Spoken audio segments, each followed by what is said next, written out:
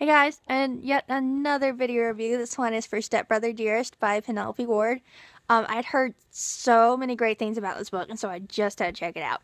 And it did not disappoint in the slightest. Of course, I forgot her name already. Greta Hansen, that's her name. Her mother recently got remarried, and her stepbrother comes to stay with them for a while because his mom had to leave the country.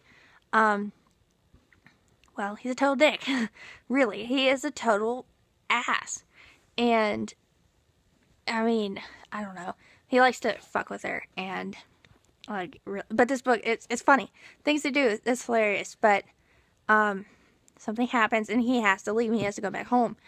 And they finally admit that, they have feelings for each other, and they might actually, have a great night, if you catch my drift, the night before he leaves. Well, I mean, he leaves because he has to go back to his mom. They're in Boston, and he's in California with his mom. And, I mean, Greta gets, utterly, not really depressed, but she's very upset because she really had feelings for her stepbrother. I know, kind of weird, kind of taboo. I was very hesitant to read this book because of that, but it's not like incest at all. I mean, I guess it kind of is, but it's not. It's really good.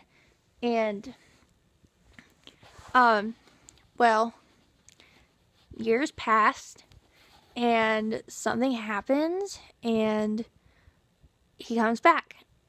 But he has a girlfriend. And, what are they gonna do? I mean, I can't really tell you because that would give the book away, but this book was really good. It's hysterical. One of my favorite lines, actually, if I can remember it off the top of my head because I didn't highlight it.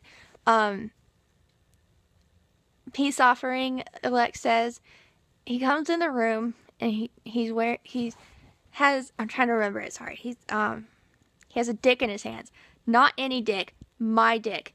My purple life-size rubber vibrator. Nothing says sorry like a dick and a smile. Something like that. But it's really hysterical, and I just kind of really died. It was funny.